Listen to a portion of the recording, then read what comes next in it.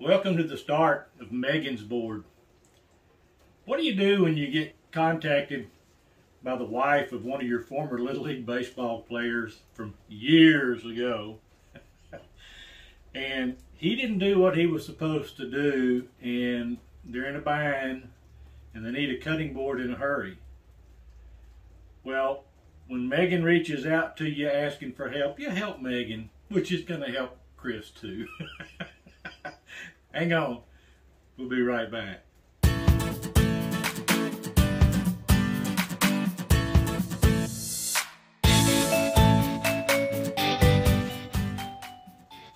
Well, all right, what happened was Chris was supposed to get a wedding gift on order, and the wedding is this weekend coming up, a week from,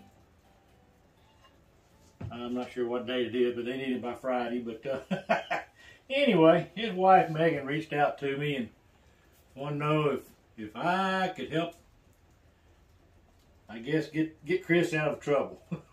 So, yeah, I'll take care of it. I said if I can get the wood. So I had to go pick up some more maple. I thought I was out of cherry, but I found some cherry that I forgot I had, and but I didn't have enough maple, so I went to my maple supplier today, and they had some. So I got what I needed to do the job. So I didn't film cutting the boards down to size and all. I mean, y'all seen that before, so there's no sense in repeating cutting boards. So there's other links, other videos on my channel. In fact, I just did one not too long ago that you can refer back to if you want to see exactly how I go about cutting these all up. But now what I've got these laid out, and this is going to be about a 12 by 18 cutting board when it's all finished. It's going to be cherry and maple, which happen to be my two favorite cutting board materials that I like to work with. But we're going to also do some laser engraving on the bottom side, and so that's another little treat we're going to be working on. So hang on, we're going to go ahead and continue with this glue up, and I'm going to speed things up for y'all so y'all don't get bored watching me spread glue, because watching glue get spread out is about as much fun as watching paint dry. I know. So hang on, we'll be right back. I'm going to speed things up for you.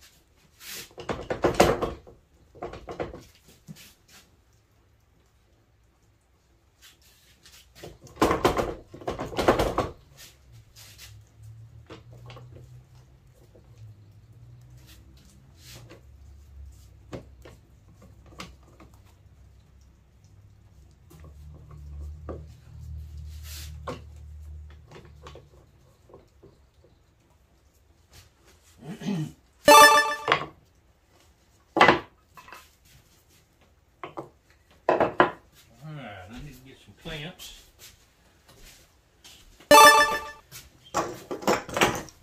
Here to here. Okay. These little boards are called cauls, C-A-U-L-S. S, and their sole purpose is to clamp the board flat. Squeeze it in.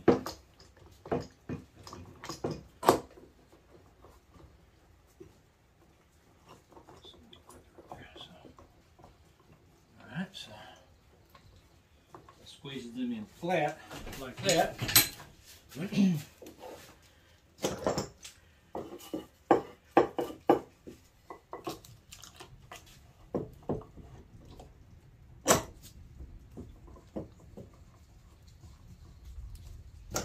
What you don't see on those cauls is I have them covered with packing tape, and that keeps the boards from sticking to the glue. It makes it easier to clean up everything. So, got those done. Alright, so I'm going to clamp it all back in there. Alright, so clean all that squeeze out of that glue. We'll clean that up. It just makes it a whole lot easier when it comes time to finishing the board, when I don't have a whole lot of that glue to pick up. So don't worry about the glue turning loose. This is waterproof glue, and the manufacturer recommends using wet rags soaked in water to clean up the squeeze out, so it's not going to hurt anything. And I do this on all of my boards. So let me get another rag. That one's already full.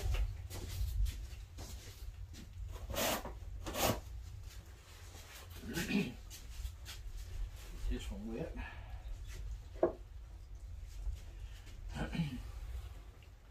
For those of you who don't follow me, what's going to happen is after I get all the clamps, because I've got more clamps to put on this board yet, but after I get all the clamps on and everything's down and the glue's wiped up, I'm going to let this thing sit overnight. So that means tomorrow I'll come back out and I'll remove the clamps, and then we'll pick up with the manufacturing of the board for Meagan and get Chris out of trouble. So I'm just glad that my supplier had some maple in stock that I could get today, and I'm glad I had the cherry. I thought I was out of cherry, but I came out here to look and I thought I had maple, and it was just the opposite. I was out of the maple and had the cherry. So anyway, we got it all put together. We're going to make a nice little board out of this one for them. So, alright, let me wipe down on the end pieces. When you want to see squeeze out like this, you want to see that glue come out. That just reinforces the fact that you've got a good amount of glue, and you're going to have a good tight glued up board. So I like to see the squeeze out. So it does not bother me to have to clean up. So clean up back here too, so you can see we got a lot of squeeze out back here as well. That's okay. Like I said, I'd rather wipe it up now than have to chip it off later. But I like the squeeze out. I love the squeeze out. That means it's all good. If we can get a little bit more out of this rag. There we go. The thing about it, when you're working with glue and wood, you gotta not mind getting dirty.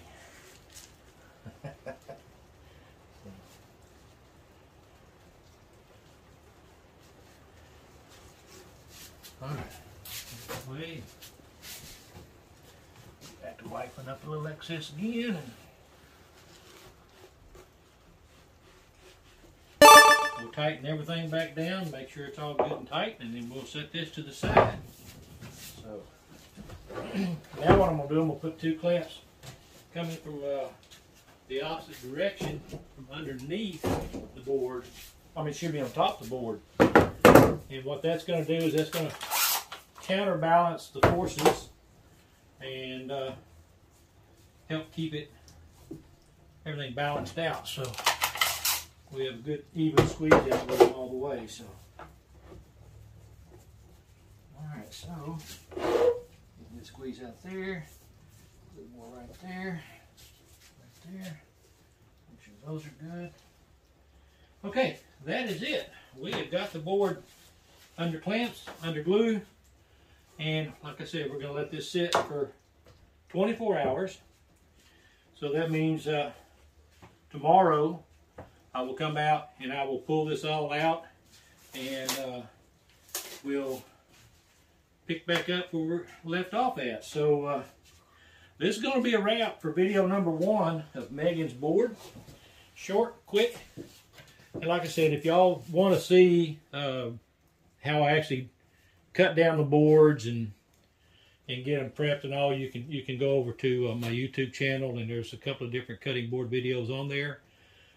So I thought I'd just pick up where we just go to glue it up. So thanks a bunch. I'll see y'all tomorrow on video number 2 of Meagan's board.